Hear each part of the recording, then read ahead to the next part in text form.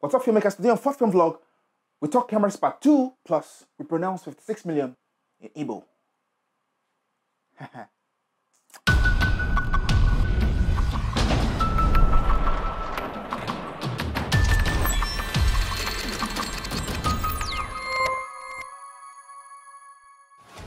Before we start today, last week I got this email and I think we should do some justice to it. Nakadu.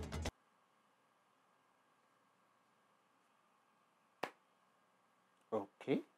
I like what you're doing. Okay. Afana. Okay, at this point, can someone please explain to me, how do you answer that question properly? Do you say 500 kilometers or maybe I'm far? I don't even know. Anyways, just for the fun of it, can you pronounce 56 million naira in Igbo? Nwanne pasagodi udo. Nwanne pasagodi udo. Hey, udo. Udo.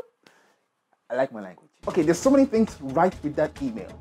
But because you asked, here's my trial. Pukunare na iris iseni si. Pukunare naranjari. No, but naranjari naira iri ni si.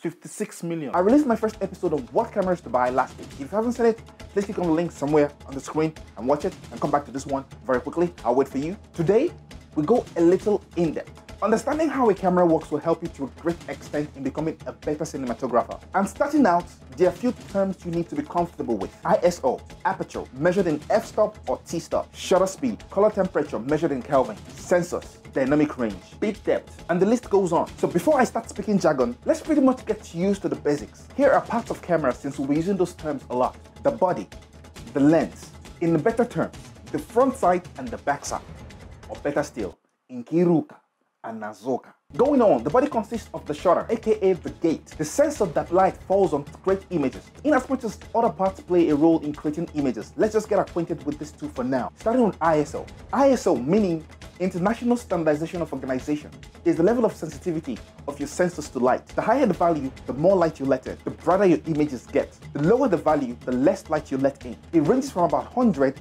to 400,000 in mirrorless cameras. During daylight shooting, most people prefer to shoot on the native ISO, which is about 100 and sometimes 800 in certain cameras. But I must warn you, in many ways, think of ISO as a typical Nigerian party. The more people you let in, the noisier it gets.